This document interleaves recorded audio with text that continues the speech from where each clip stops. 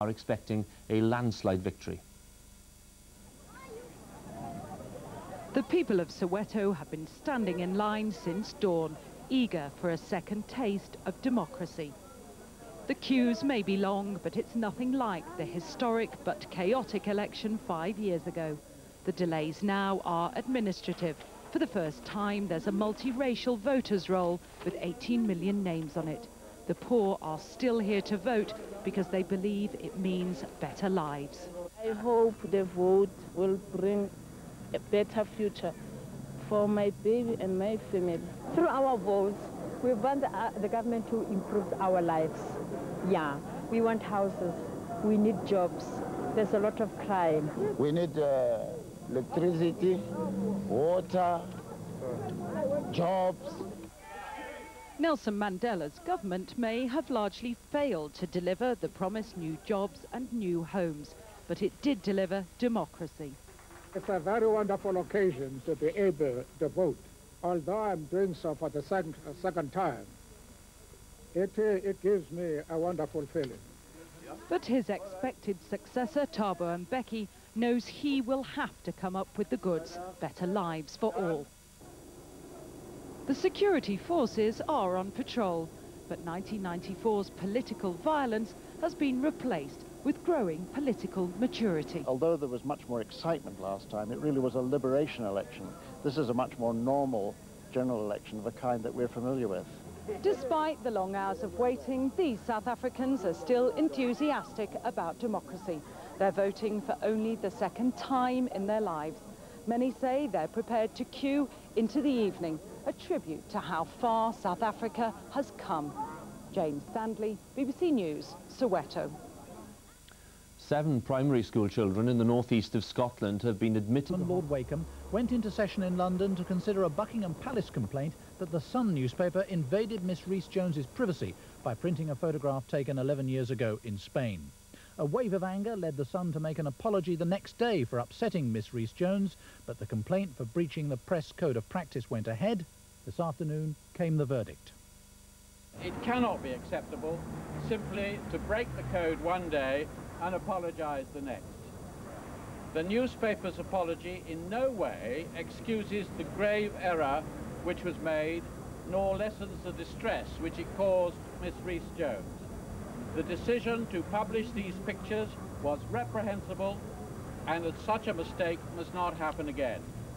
The Palace says the issues raised have been resolved. The Sun tonight apologised again, accepting it had broken the code of practice.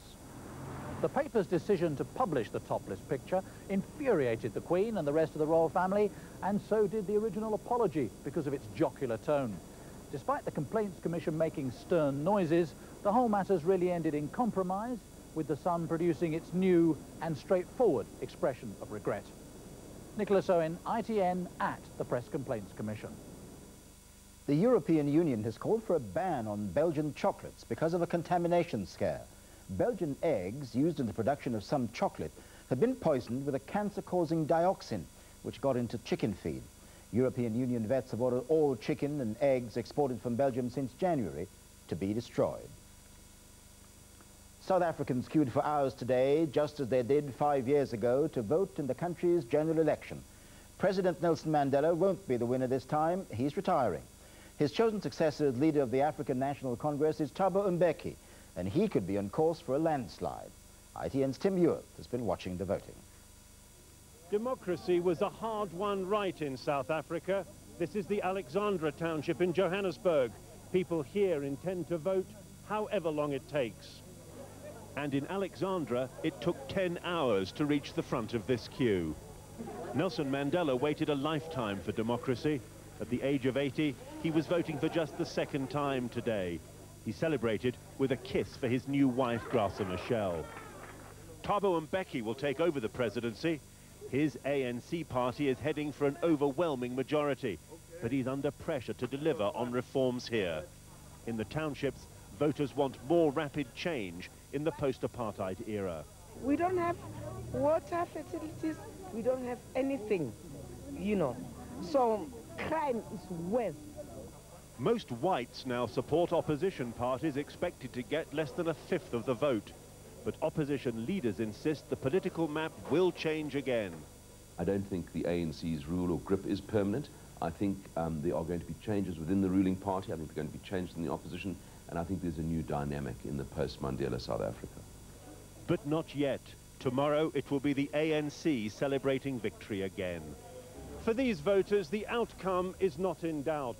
The only question here, will the quality of life improve under a new government? Tim Ewart, ITN, Alexandra Township, Johannesburg. A new era dawning for South Africa. Stay with us for more of the day's top stories, including...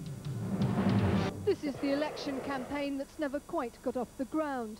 In the past, Europe has raised strong feelings amongst voters, but not, it seems, this time. A tribute, perhaps, to how well Labour has diffused the issue since they were elected. Labour's campaign has centred on the Prime Minister, out in South Wales today, and his record leading a party that is, in his words, at the heart of Europe. What is important for people is to vote for the party that can deliver, because none of these things, whether it's European funding or its influence in Europe, can come from any other party than one with influence in Europe. For the Tories, this vote is again about not surrendering more power to Brussels, opposing the loss of Britain's veto in Europe, and above all, fighting the euro. There are huge political and constitutional risks involved in abolishing the pound, and at stake could be the British people's democratic power to run the British economy in the interests of Britain. They say no man's an island. Well, they're wrong. But not all Conservatives agree. What's that? More foreign muck. And Haig's views have been parodied by a splinter party. Though it's Paddy Ashdown campaigning in the West Country who's presented his party as the most pro-European, with a strong accent on cleaning up corruption. This time, every single vote is going to count. This time it's on proportional representation, something the Liberal Democrats have fought for a long time, and that means there will be no wasted vote. And the change to PR is crucial for others too, like the Scottish Nationalists, as well as Plaid Cymru in Wales and the Greens. But in the end, the challenge for all is to persuade people to vote. Turnout is traditionally low, and next week it could dip below 30% for the first time. Jo Andrews, ITN. The value of the European currency, the euro, fell to its lowest ever levels today against the pound and the American dollar. Members of the European Bank have been meeting to decide what action to take to protect it. It's bounced back slightly, and a short time ago was worth just over $1.03.5, down by 1%, and just over 64 pence against the pound, down by 0.6 of a pence. We're returning now to the Kosovo crisis.